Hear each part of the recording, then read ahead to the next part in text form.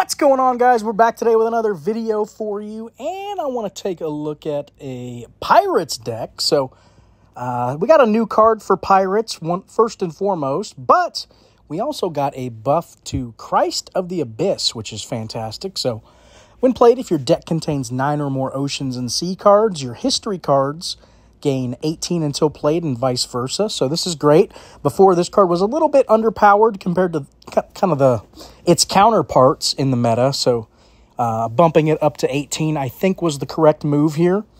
And let's see. So we got a new pirate. Where is it? Or was it a pirate? No, I think it was a Riding the Waves card. Where did I stick it? It wasn't Caravel. I think we already had that. Oh, Jolly Roger, that's what it was. So Jolly Roger got changed. So previously said your plundering pirate cards in hand cost -2 until played, but they added the return effect, which I thought was interesting, a nice buff. It says if your deck contains 6 or more plundering pirate cards, your non-limited Riding the Waves cards, wherever they are, gain 15 until played. So another buff for Riding the Waves. So we can see we specifically chose almost all of them that are non-limited, aside from Caravel is the only one that is a limited card. And then we also have Dutch, which is mythic. But the rest of the blue cards are, as you can see, not limited. So we're going to take good advantage of that 15 until played. A little later, they actually changed this card as well. So this card got, in my opinion, a buff too. I want to say it used to be if your deck has 9 or more plundering pirates, but they changed it to 8.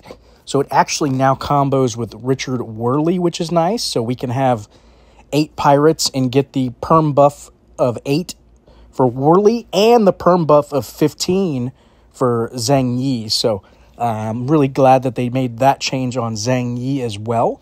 So that makes this deck way more playable now. This deck's actually hits pretty nice. So let's run through the rest of this real quick. We've got Francois Leclerc. When played, if played in the left slot, your Riding Wave cards, wherever they are, gain 18 until played. In the middle, Treasure, we don't care about. And then in the right, Pirates get 18 until played. So we either want to play him in the left or right slot. Caravel, if your deck has 7 or more Pirates, your Riding Waves get 22 until played. Unsinkable Sam, if you have lost at least one round this game, your Riding Waves get 25 on the round. Thomas 2, your plundering pirates, 22 for the round. A lot of cards on the round, so really got to pay attention to cycling those. Grace O'Malley, when drawn, your plundering pirates, wherever gain 30 for 2 turns, and an opponent's random card in hand loses 20 for 2 turns. We've got Junk, for every history card you've played this game by either player up to a max of 8. Your Riding Waves cards in hand gain +4 until played. Beaten, when drawn, your Riding Waves in hand gain 25 this round. Blackbeard, another key card here. When played, your Riding Waves and plundering pirates wherever gain 25 this round. So fantastic for our whole deck, basically, to get 25 on the round. We mentioned Richard Worley. HMS Beagle, we're going to get a little bit more energy perm, and that's all we care about really there. Flying Cloud, when returned, we get the 100 perm, so it's just going to be a big, heavy hitter. Flying Dutch, if you're losing the round, you get 48 this turn, and the second part's relevant now. And if you're winning the round, your plundering pirates, wherever they are, gain 36 for 2 turns. So we can actually play this card if we're winning now, too, in this deck. Samuel Bellamy, when returned, your plundering pirates and lost treasures gain 26 on the round. Pessy Canoe, when drawn, your Riding Waves get 15 until played wherever they are. And Titanic, when played, your Riding Waves wherever they are get 18 until played. So tons of buffs in this deck. These cards get real big, real fast, and it's just a heavy hitter, honestly. I think it's pretty playable now, at least more so than it used to be. Deck code, we have HLEERH. So go try this thing out, guys. Seems pretty good. So yeah, I've been doing pretty good with it, actually. Let's go take it for a spin, see what you guys think. But yeah, I am, so my wife and I, last night, we did a new content. We dropped, or hasn't released yet, but we did a couple videos we're going to start kind of pushing into a board game video content as well, since her and I've mentioned it before on this channel, but we are big-time board gamers. I've got like 250 games in my collection at least, if not closer to 300. So we are going to start doing little videos on us playing games and maybe explaining how to play. We might do some top 10 content, personal favorite games that we like, just stuff like that, just to kind of add a little extra to the channel. I'll still be dropping Q videos occasionally as well. That's not going to go anywhere, but definitely if you enjoy that kind of content, I'd suggest checking it out. You might enjoy it. You might find some games that you didn't know you'd like. So I definitely suggest coming and checking out your boy. So yeah, we did one last night. It was actually it's like a Hot Wings challenge game. So like you ask you like trivia questions or just, I don't know, just different things. Basically, you're like a show host, and you ask the person to tell the truth. And if they choose that they don't want to do the dare or the truth or whatever, then they have to eat spicy hot wings of some type of hot sauce. So it gets kind of funny because we're both burning our mouths and stuff like that. But yeah, definitely go check it out if you're into that kind of content. So we'll be doing more funny stuff like that. Maybe some shorts as well. Try to do some 1-minute shorts that are condensed down of us quickly playing the game or doing some funny stuff while we're playing. So it should be fun. Really hoping that kind of takes off a little bit better for us. Kind of grows our channel up a little bit more.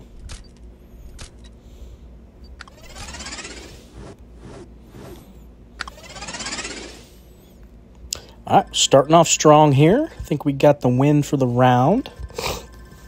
And you see, already putting down decent power. 500 that turn already.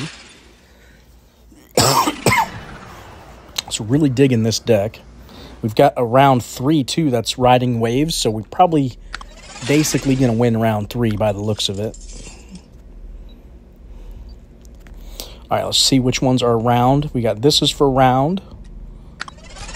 Blackbeard is around, so let's get Blackbeard here. We'll get Thomas here, and let's play Whirly. Up against Greek Mythology, which is another strong deck, actually. So I'll be surprised. I think it's going to give us a good run for our money, but maybe not. Maybe we're just that good, you know. Who knows? I might keep Uncle Sam as my hold card, or Unsinkable Sam. I don't know why I said Uncle Sam. Uncle Fester here. All right, let's do like that. All right, extending our lead a little bit better. But yeah, definitely if you guys have board games or stuff that you would like to see us do a video on, or anything specifically, definitely drop it in the comments. We'll work to get around to it. So we're still pretty new at this, so give us a little time to hopefully get better. It's going to be a kind of a learning curve, since us kind of doing a video together is not something we're used to. I can sit here and ramble all day myself, but trying to let my wife hop in and speak is something I need to get used to personally. So it's going to be a little bit of a challenge getting going until we get more comfortable at it. But I'm hopeful.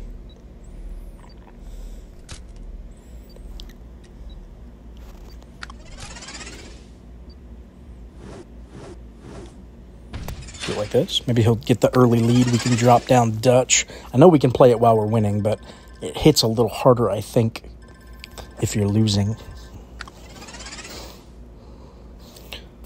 Uncle Sam doing work here. He's up to 300.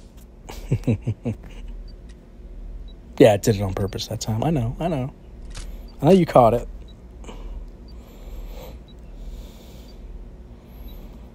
So maybe we do play you here. Let's do it like that. Nice 700. We take those.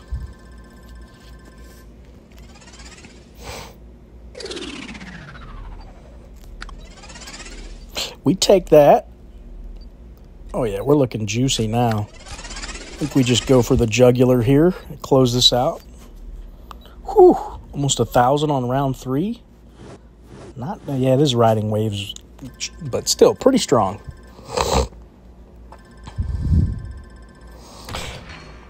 Well, hot dang, that was kind of quick.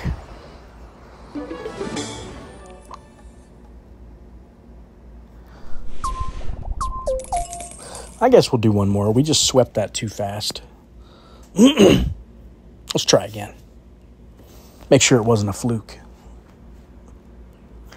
Definitely digging the Pirates now. Like I said, I like the buffs they got. The Zhang, I still think the Zhang Yi buff was because of me, personally. I did a video back before the buff where they changed it to 8.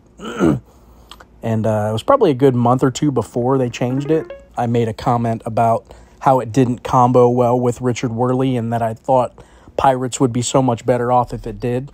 And then, lo and behold, 2 months later, they made the exact change I mentioned in the video to change it to 8 instead of 9. And they did it. So I don't know if it was me or not, but it kind of makes sense because I know they watch my videos occasionally. So I think I caught it right at the right time, and they were like, yeah, that does make sense.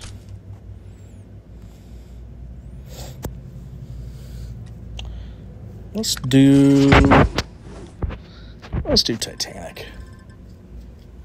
All right, up against a Nebula. This will be a good one to see. This Nebula can be quite strong, so let's see if Pirates can keep up with Nebula. This will be a good test. All right, we got our Zhang Yi. Definitely playing you out first. I think we can keep holding on to Uncle Sam there. So let's go like this. This might be a good one to act as like a late game hold card. Just keep letting it stack up because you really don't want to play it early anyway because you have to at least lose one round for it to trigger. So I could see holding this all game, just letting it stack up. Might be a good strategy for a late game ploy.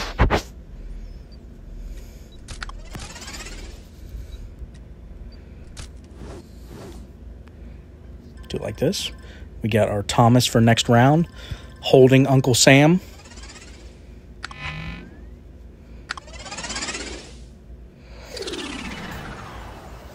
All right, crushing him. Oh, that was my, I was like, why am I crushing so hard? It was my riding the waves round, unfortunately. Okay, well. All right, we're getting you down.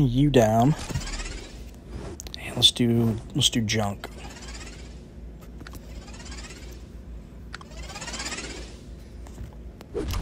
All right, if we sweep this one too, man, whew, I'm going to say this deck's OP. Nah, maybe not OP, but definitely playable.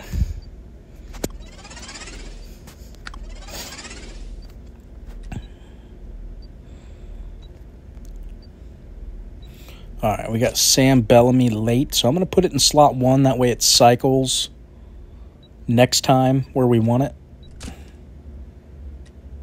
We'll go Worley. Oh, that's kind of unfortunate for that one. Maybe we hold that till next round. Do it like this. Get the buff from Dutch, at least on the Pirates.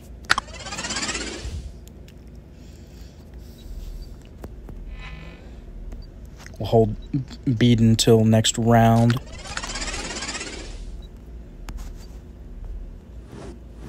Like that. Since it's a round card, we can cycle it properly. All right, round 2 we got. Feeling good. Uncle Sam's still sitting. Haven't lost a round yet, so like I said, decent hold card. Just keep letting it get some until played buffs. All right, we got our Zangi. Get you out. Blackbeard for sure. And don't want to play you. Actually, we could do it like this. Yeah, that's fine. So we don't have to play Blackbeard that round. We can hold it if we go that late.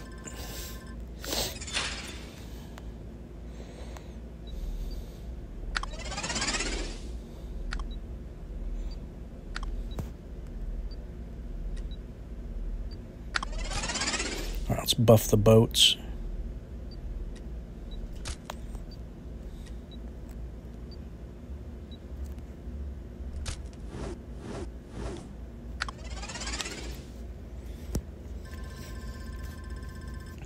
All right, looking good. And we're about tied here. Very close.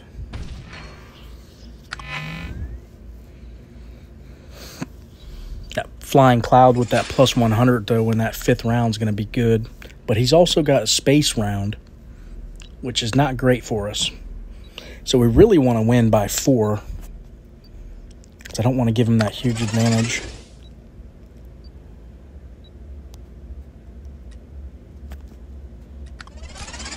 Do we just go for the win here? I think we do. I don't think he's putting 800 down. I think we can just win right here. Yeah, that's smart.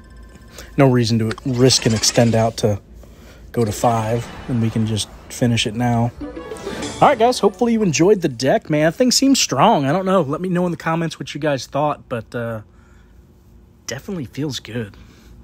But as always, guys, please hit that like button and that subscribe button. Keep your eye out for our new content dropping. I'd really appreciate you guys go support us. Check it out.